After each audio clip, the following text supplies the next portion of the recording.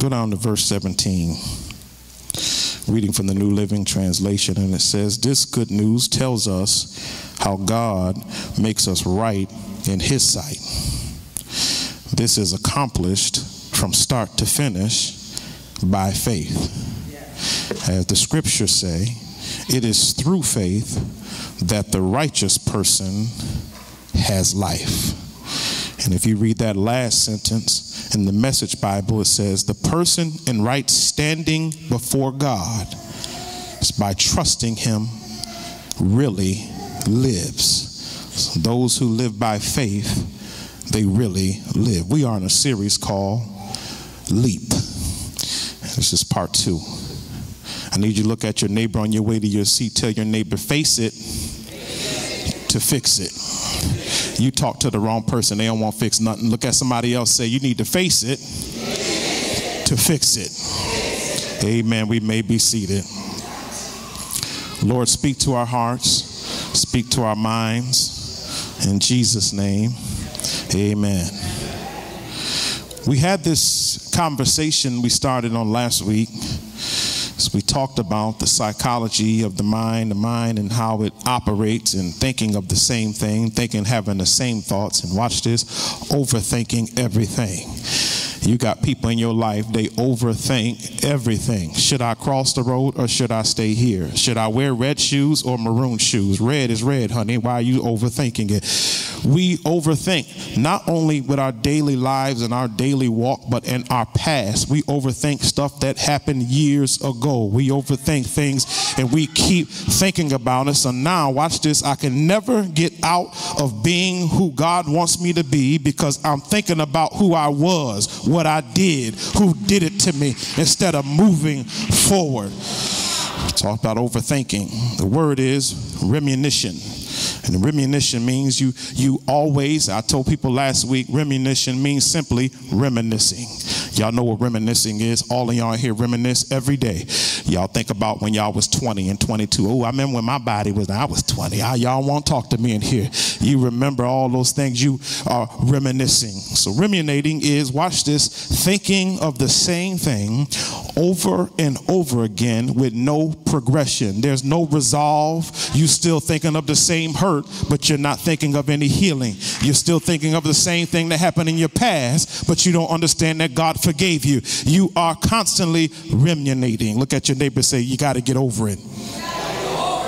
It is derived from the word the farmers call ruminating. The reason they call it ruminating is because it talks about the cow and how the cow constantly, when it eats, it chews up the hay and it swallows the hay and it regurgitates the hay, and it will do that for hours until it becomes a part of them. Some of us have been chewing on things too long. We've been chewing on the same thing too long. You got the same taste in your mouth and it is nasty to you, but you keep chewing it. Y'all not talking. You keep regurgitating it. Watch this. You keep bringing it back up. Can I help you out? You got people in your life that will keep bringing stuff up in your life. I did that 25 years ago. You still got to bring it up. You still won't bring it in my face. Y'all not, nobody talking to me in here today. Y'all look at your neighbor and say, are you the one? Or is it you that keep bringing up old stuff? Y'all not talking to me in here.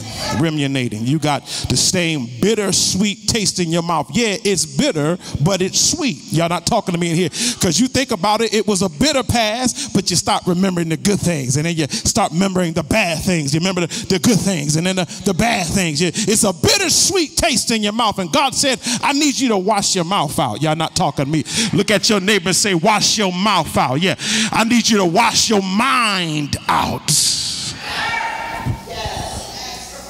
We move forward. We're talking about being led by God. And I got to face the facts of my life, but I also got to face my faith. My issue is not just the facts of my life. Yeah, the fact is you broke. That's a fact. Y'all don't want to talk to me in here, you know. The fact is we don't like to deal with fact. We do cover it with faith, and I do believe in God. I trust God will take me. But the fact is when you leave here today, if you had $3.22 in your account, most likely it's still going to be $3.22. Y'all not talking to me here. So I have to learn, watch this, as a believer in Christ, to face the fact. The fact is, I spent too much money at the mall yesterday. Why? The fact is, I went too far outside my spending limit. I went past my budget, and that's why I only got $3.22. I got an issue with spending money. That's facing the facts. But facing the faith is that, God, I'm trusting you that I'm going to change my behavior. I'm going to change who I am because I'm leaning and depending on you, because only you, God, can make me right. Look at your neighbor and say, only God can make you right. Here's the issue. We're going to deal with the issue here.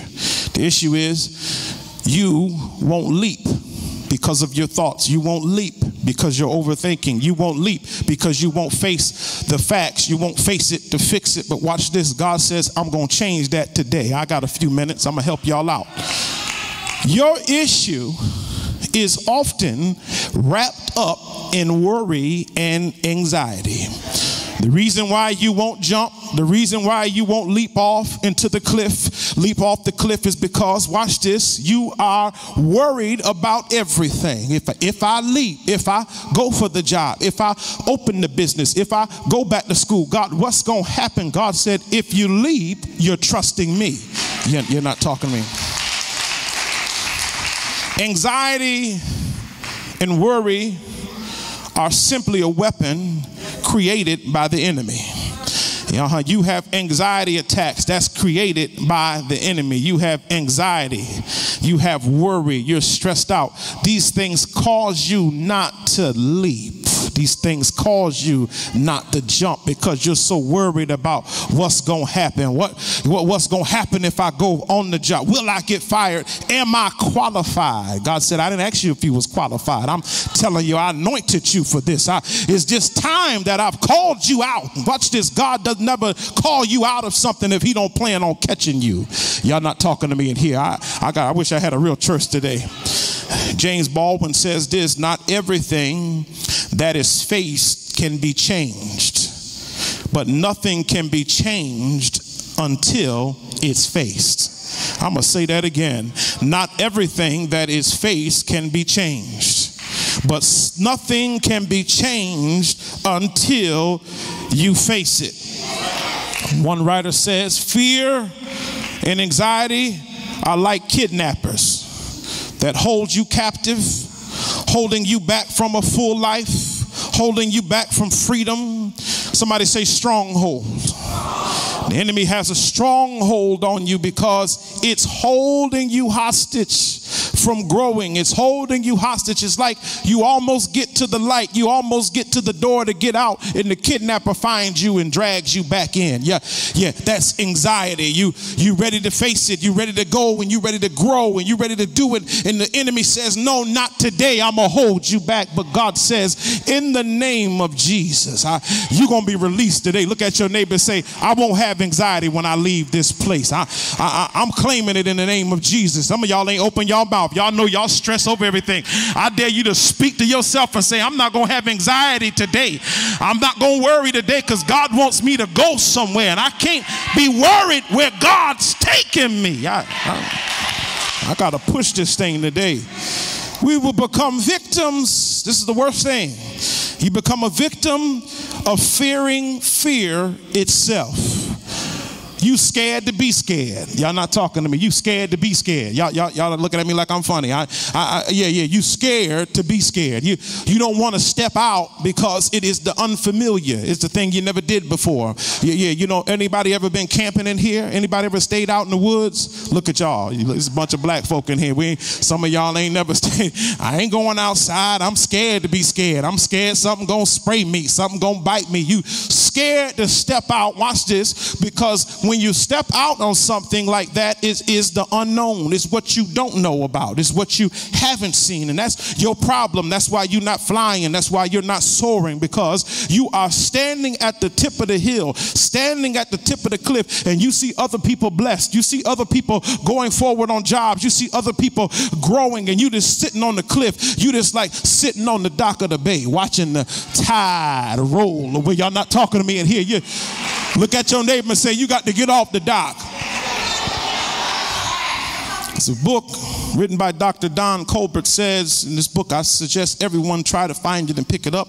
It is called Deadly Emotions. Deadly Emotions, written by Dr. Don Colbert.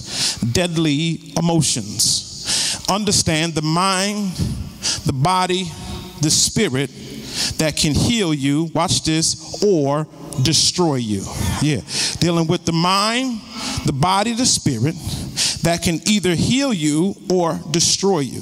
In the book, Colbert goes through medical and psychological findings that prove that when we don't face our toxic emotions, unresolved hurts, childhood pains, angers, or wounds, our bodies suffer and we get sick. Y'all not talking to me in here. I'm going to say it again. He finds out that if we don't face our toxic emotions, unresolved hurts, childhood pains, anger, wounds, our bodies suffer. Do you know that it's this not about what we eat, it's what we think? That's why you got people that they got the best diet in the world, but they still got high blood pressure. Because it has nothing to do with what they're eating. It has all to do with what they're thinking. And the reason your blood pressure is going up is because your body is telling you you are on overload. You trying to hold everything in. You trying to hold it all in. You know, you only cussing once a week now, so you're holding everything in. Y'all not talking to me in here. You hold it all in, and your body is on overload. God said, break the load, break the load. Look at your neighbor, say, break the load. You must face what is wrong with you. You must face what hurts you. You must face brokenness. You must face all of this to fix it. I need to give you some help. Go to Philippians 4 and 6. I got to face it. Give you some word. God says in Philippians 4, verse 6, I'm going to read it, write it down. I'm praying by November, we're going to have screens in here that's going to have the Bible up for y'all. Y'all not talking to me. I'm going to speak that into existence. We are going to have screens in here so y'all can look at it and I can keep it moving. Amen. Y'all ready? Philippians 4 and 6. Don't worry about anything. Watch this. It says, instead, pray about everything. So your problem is you worry about it, but you ain't praying about it. I'm going to say it again. Don't worry about, it says, anything. Hold up, you telling me don't worry about it. Don't worry about anything. When you feel you're getting worried and you feel you're getting anxious, you feel your anxiety coming on, I need you to find a place and get on your knees and talk. Y'all not talking to me in here. Yeah. Talk to God about it. Because while you're worrying about it, God has already worked it out. Yeah, he's just waiting for you to commit. He's waiting for you to submit. He's waiting for you to get on your knees and say, I'll trust you, Lord. That's it for this week. I don't know who I'm talking to in here. This week, you're going to need to trust God. Yeah, that's going to be your prayer. You ain't got to say a bunch of stuff. This week, I'm going to need you to open your mouth, get on your knees and say, Lord, I trust you. Y'all not talking to me here. I feel it right here. I feel my help coming. I got to trust God in my situation. God, I'll trust you. It don't look right. It don't look like things are going to turn around, but God, I'll trust you. I'll obey you. I'm going to stay on my knees until you answer me. Look at your neighbor and say, trust God. Trust him, trust him. Says here, Philippians, I feel it here. Says, tell God what you need. And thank him for all. This is in the Bible. I've been in here all this time. Thank him for all he has done. Y'all ain't caught it yet. I'm going to give you the hood version. It said, don't you worry about it. Just start thanking God for it. He gonna work it out. I know school is hard. I know it's tough, but stop worrying about it. Just start thanking God. Look at your neighbor and say, there's a shift going on. He's shifting it. Oh, William Murphy said he's shifting. He's leaning in my direction. Y'all not with me in here. Look at your neighbor and say, you better lean to God. Yeah, you better give God a chest bump. You don't want to talk to me in here. You better tell God, work it out for me. Y'all ought to get on your feet. We're going to exercise today. I feel the Spirit of the Lord in here. You ought to just take it and say, Lord, you gonna work it out. They ain't gonna know why you doing that this week. They ain't gonna know why you just throwing your shoulder, but you gonna tell them, God is leaning in my direction. God is working it out for me. God is taking everything under control. How is he doing it? Why aren't you worried? Why aren't you caught up in, why are you anxious? Because God is leaning in my direction. He's working it out for me. Look at your neighbor, say, you better lean with me. Y'all not talking with me. You don't look at your neighbor, say, neighbor, lean with me, because God is leaning in my direction. He's working it out for me. Oh, look at your neighbor, say, you ought to rock with me, lean with me, rock with me, because the Lord is leaning in my direction. I got a few minutes. Take your seat. I got a few minutes. Says, thank him for all he has done. Somebody say all. Y'all ain't with me. Say everything. So he's saying, I need you to shift everything you worrying about, and I need you to thank me for everything. Thank me for the job. Thank me for the, watch this. Thank me for the promotion. Thank me for the folk you evict out my life. Thank me right now. Yeah. How many got a thank you praise in here? Y'all know what a thank you praise is? That just means you just keep thanking God and thanking God and thanking God and I'm going to thank him till he do it. Y'all not talking to me here. I'm going to thank him until things change. I'm going to thank him. I'm going to bless the Lord. I'm going to bless the Lord at all times. His praise will continually.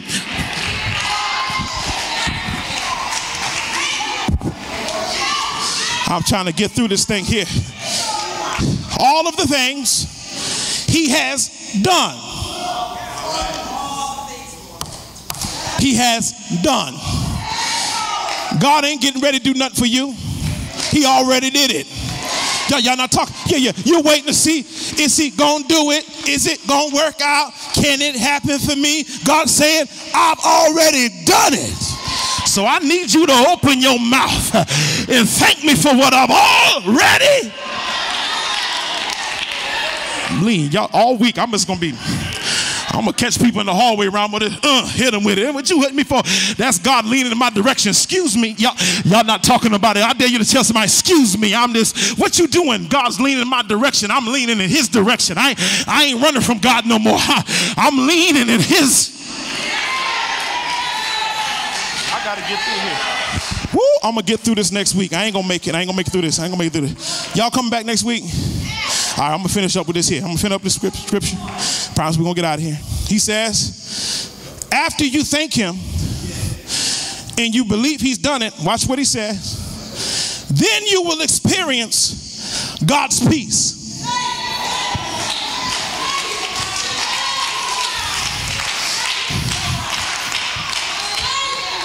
Thank you. God, thank you. God, I thank you. Then you will experience God's peace. If y'all came today, y'all blessed, because this is from the Holy Spirit. I ain't wrote this down. This is God telling you right now. I'm telling you, watch this. He says, then you'll experience God's peace. Watch this, which exceeds anything we can understand.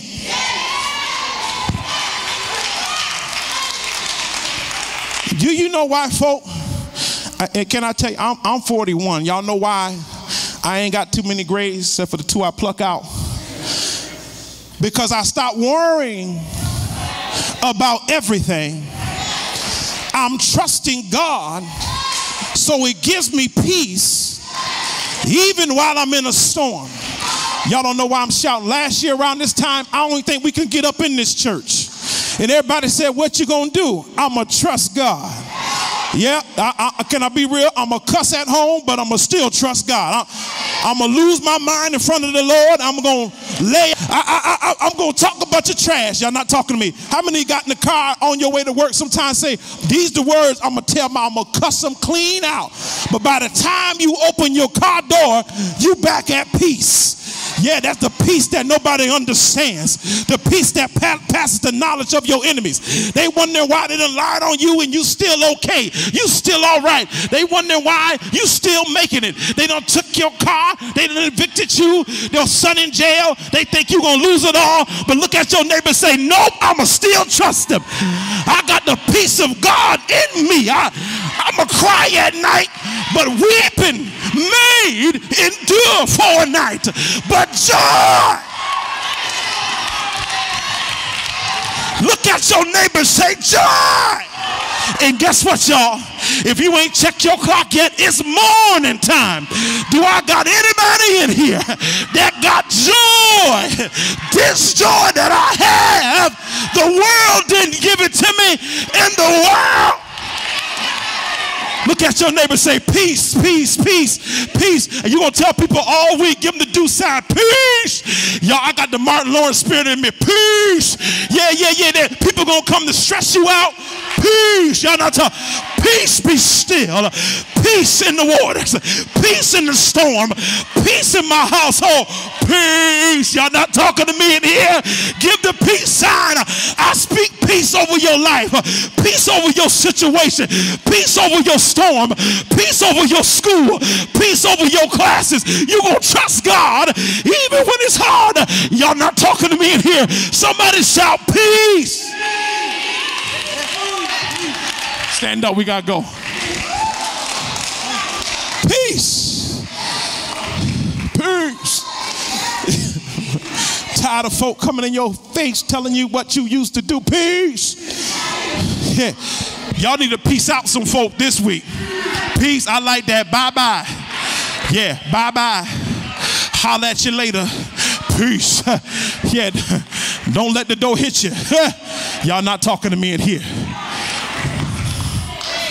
He says, all that worrying, all that anxiety, get rid of it so you can leap.